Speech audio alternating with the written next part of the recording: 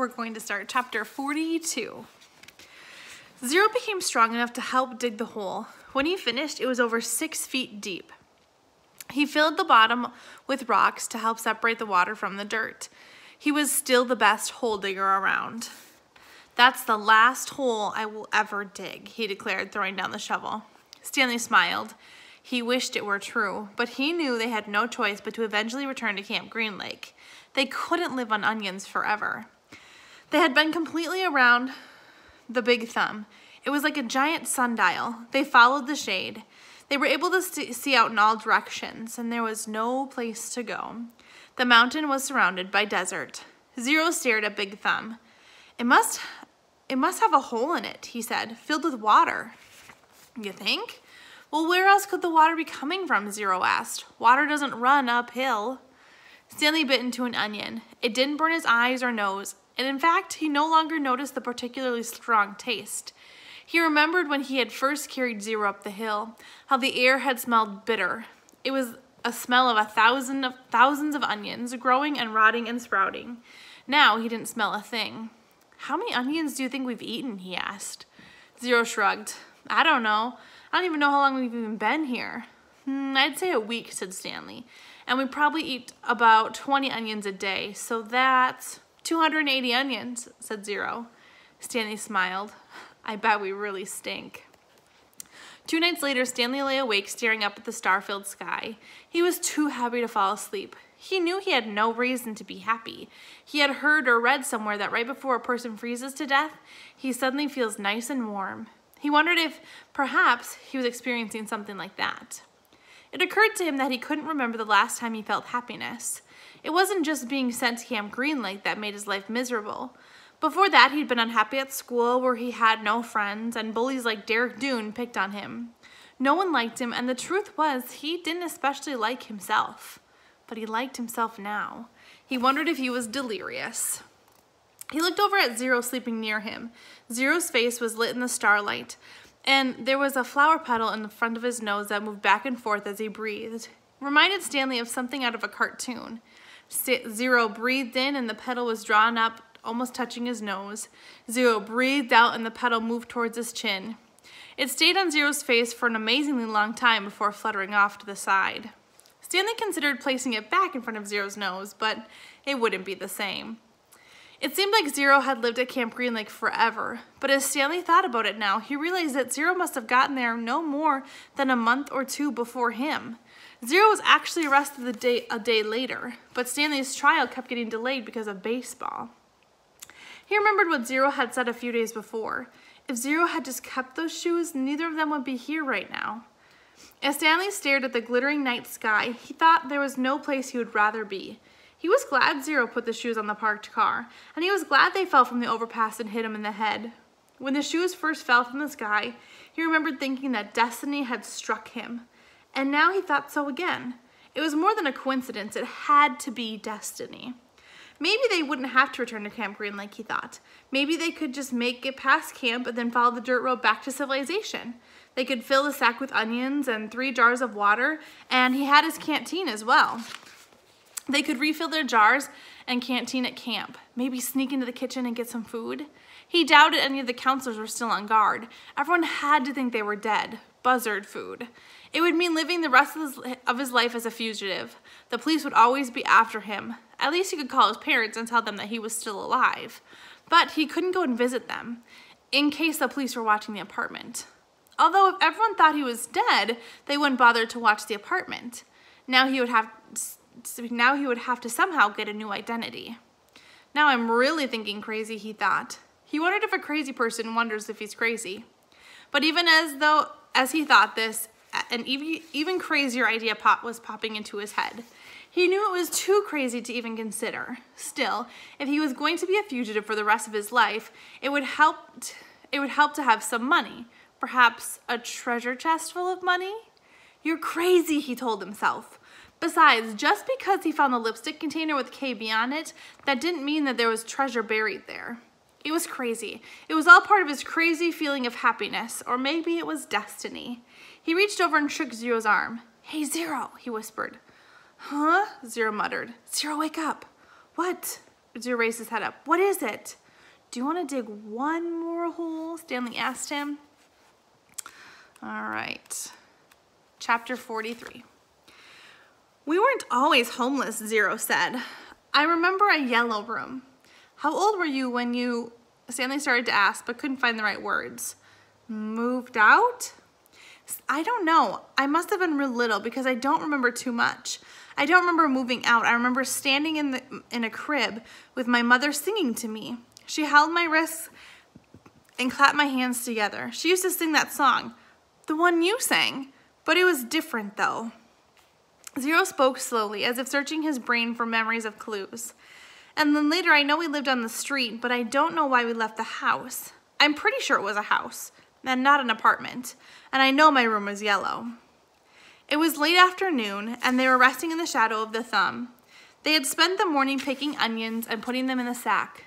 It didn't take long, but long enough so they had to wait another day before heading down the mountain. They wanted to leave at first hint of daylight, so they had plenty of time to make it to Camp Green Lake before dark. Stanley wanted to be sure that they could find the right hole. Then they would hide by it until everyone went to sleep. They would dig for as long as it seemed safe and not a second longer. And then, treasure or no treasure, they would head up the dirt road. If it was absolutely safe, they'd try to steal some food and water from the camp kitchen. I'm good at sneaking in and out of places, Zero said. Remember, Stanley had warned, the door to the rec room squeaks. Now he lay on his back, trying to save his strength for the long days ahead.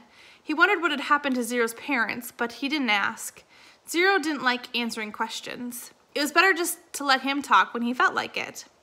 Stanley thought about his own parents. In her last letter, his mom was worried that they might be evicting them from their apartment because of the smell of burning sneakers. They could easily become homeless as well.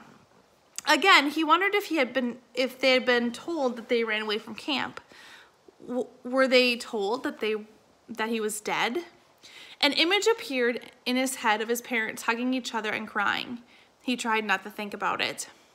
Instead, he tried to recapture the feelings he had the night before, the inexplicable feeling of happiness, the sense of destiny. But those feelings didn't return. He just felt scared. The next morning, they headed down the mountain. They dunked their caps in the water hole before putting them on their heads. Zero held the shovel and Stanley carried the sack, which was crammed with onions and 3 jars of water. They left the pieces of broken jars on the mountain. This is where I found the shovel, Stanley said, pointing out to the patch of weeds. Zero turned and looked up toward the top of the mountain. That's a long way. You were light, Stanley said. You had already thrown up everything that was inside of your stomach. He shifted the sack from one shoulder to the other. It was heavy. He stepped on a loose rock, slipped and fell hard. The next thing he knew, he was sliding down the steep side of the mountain. He dropped the sack and onions spilled around him. He slid into a patch of weeds and grabbed onto a thorny vine. The vine ripped out of the earth but slowed him down enough that he was able to stop himself. Are you all right?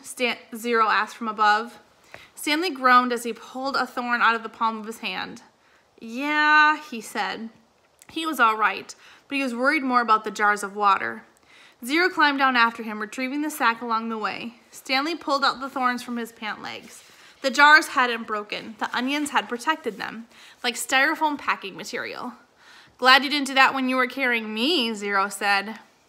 They'd lost about a third of the onions, but recovered many of them as they continued down the mountain.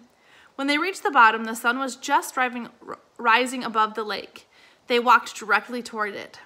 Soon, they stood on the edge of the cliff, looking down at the dry lake bed. Stanley wasn't sure, but he thought he could see the remains of the Mary Lou off in the distance. Are you thirsty? Stanley asked. No, said Zero. How about you? No, Stanley lied. He didn't want to be the first one to take a drink. Although they didn't mention it, it had become kind of a challenge between him and Zero. They climbed down into the frying pan. It was a different spot that they climbed up. They eased themselves down from one ledge to the other and let themselves slide into other places, being especially careful with the sack. Stanley could no longer see Mary Lou, but headed in what he thought was the right direction. As the sun rose, so did the familiar haze of heat and dirt. Are you thirsty? Zero asked.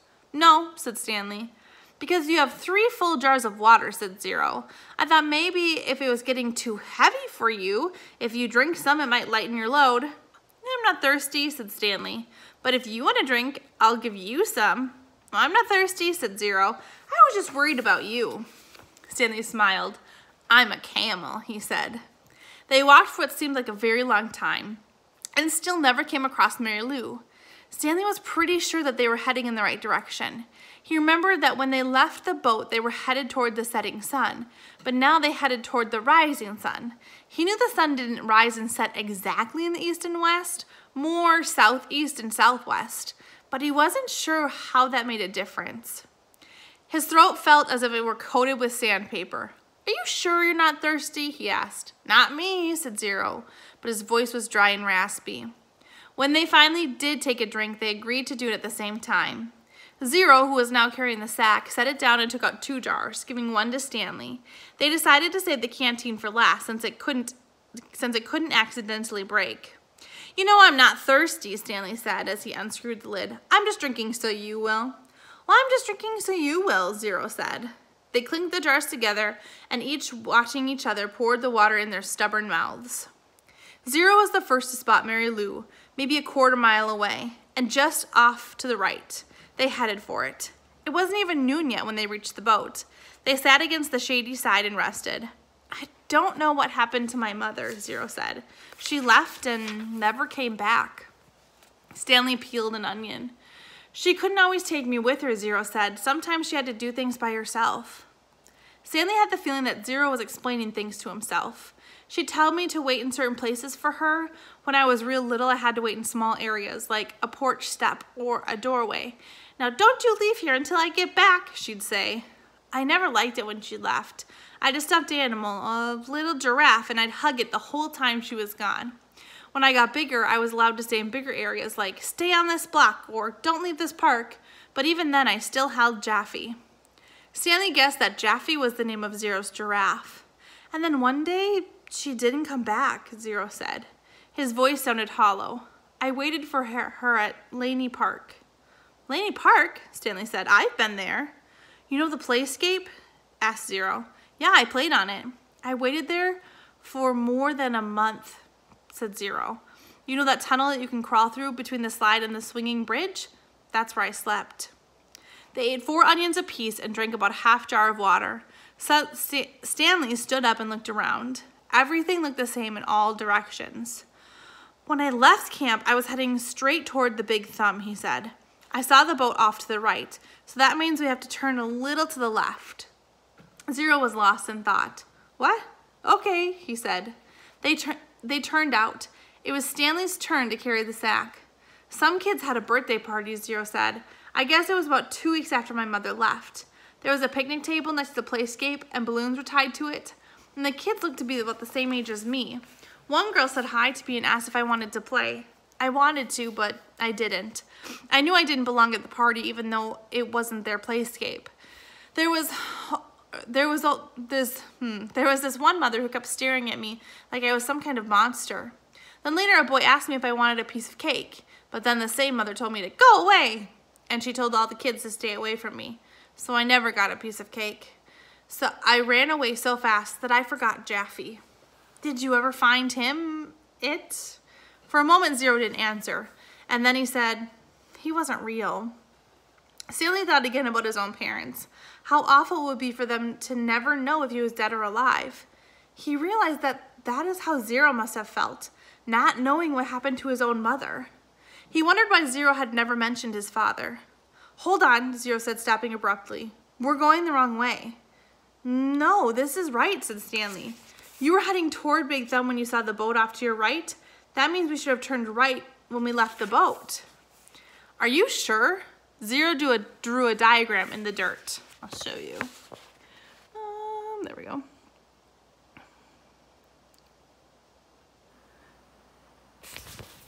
Stanley still wasn't sure. We need to go this way, Zero said, first drawing the line on the map and then heading that way himself. Stanley followed. It didn't feel right to him, but Zero seemed sure. Sometime in the middle of the afternoon, a cloud drifted across the sky and blocked out the sun. It was a welcome relief. Once again, Stanley felt that destiny was on his side. Zero stopped and held out his arm to stop Stanley too. Listen, Zero whispered. Stanley didn't hear anything. They continued walking very quietly, and Stanley began to hear the faint sounds of Camp Green Lake. They were still too far away to see the camp, but they could hear the blend of indistinct voices. As they got closer, he occasionally could hear Mr. Sir's distinctive bark. They walked slowly and quietly, aware that sounds travel in both directions. They approached a cluster of holes. "Let's wait here until they go in," said Zero. Stanley nodded. He checked to make sure that there was nothing living in it, and then climbed down into the hole. Zero climbed into the one right next to him. Despite having gone the wrong way for a while, it hadn't taken them nearly as long as Stanley expected. Now they just had to wait. The sun cut through the cloud, and Stanley felt its rays beating down on him. But soon more clouds filled the sky, shading Stanley and his hole. He waited until he was certain that the last of the campers had finished for the day, and then he waited a little longer. As quietly as possible, he and Zero climbed out of their holes and crept towards camp. Stanley held the sack in front of him, cradling it in his arms instead of over his shoulder to keep the jars from clanking against each other.